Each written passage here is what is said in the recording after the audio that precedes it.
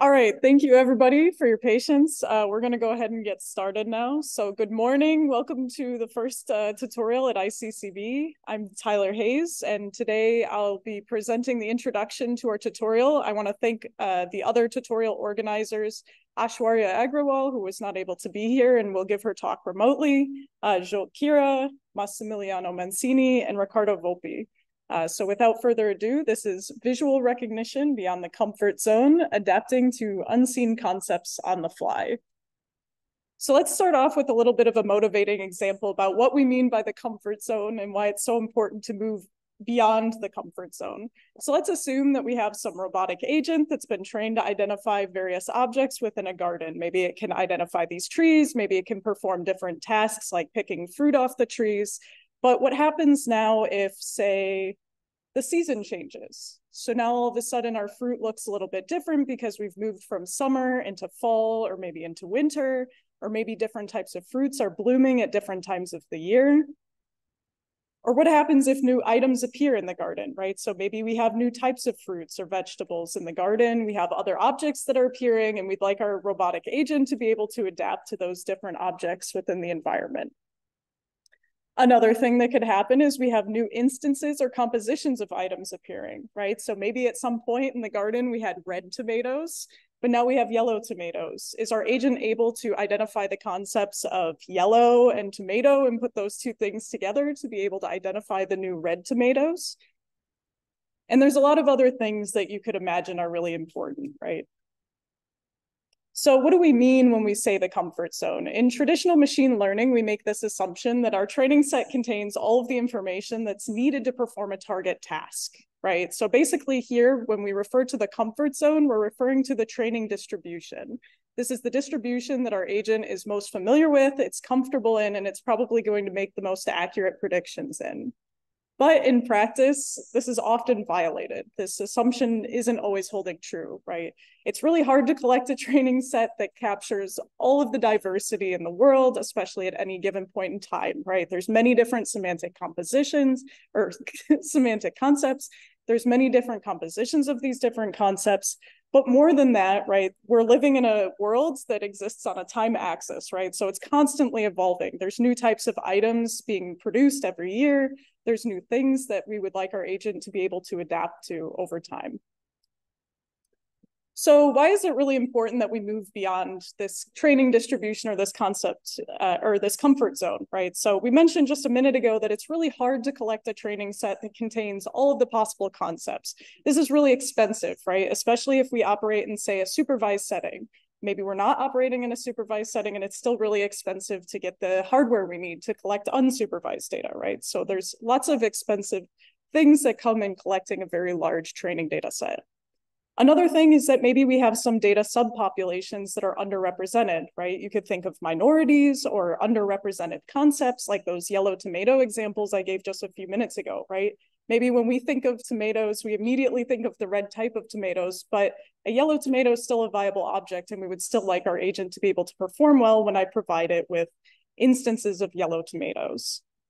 Another thing that's really nice about going beyond the comfort zone is adaptation in general can provide us an alternative to retraining from scratch, right? We've all seen this really big boom recently where it takes a really long time to train up these models. And if we get some new data, it would be nice if we didn't just have to retrain it from scratch with all of the data that it's seen before, right? Maybe it's even infeasible to do this because we've lost access to certain types of data, or maybe there's privacy issues. More than this, if we don't have to retrain from scratch, perhaps we can make more green AI, right? We're just updating only when we need to on maybe a subset of the examples that we need to perform well on. So you can imagine how this is really important for safety critical applications, right? If I have a self-driving car that's driving in the road and it sees some new object, it's probably not a wise idea to hit it, even if it is something that maybe, wouldn't be detrimental. So it's really important to go beyond this comfort zone. You might be asking yourself the question, well, do foundation models solve this problem, right? And the answer is no, of course not.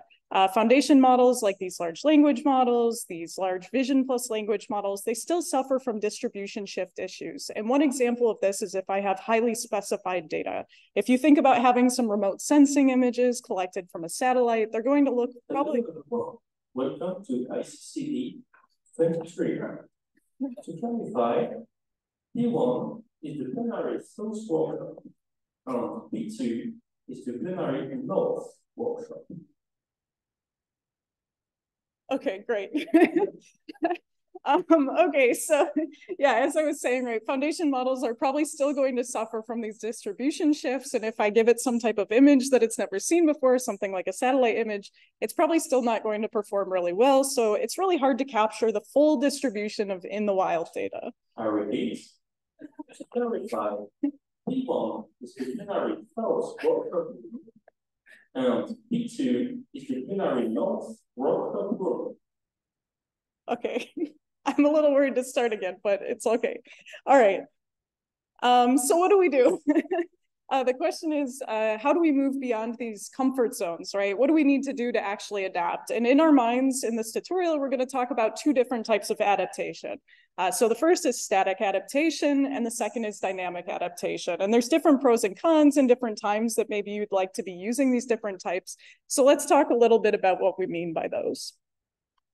So with dynamic adaptation, we're thinking about methods that are able to adapt on the fly. So basically, given some stream of incoming data, they're able to exploit that stream and learn from it immediately to make updates and inferences about the world.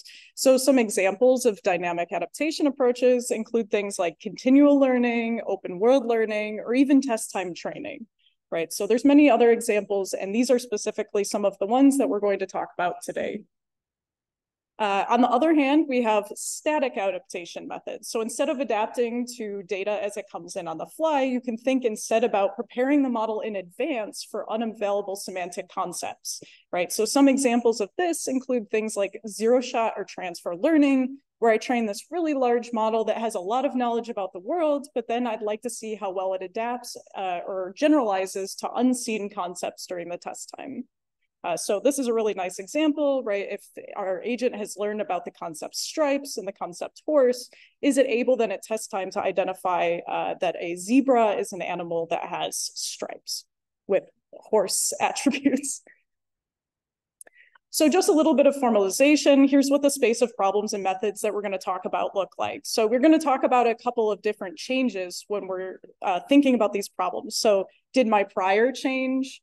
Did I have some type of covariate shift in the distribution, right? Maybe I have a lot of examples of one class in my training distribution, but now all of a sudden at test time, I have a lot of different examples of something that was underrepresented, or even things like semantic distribution shift, right? Do I need to learn new concepts over time and things like this?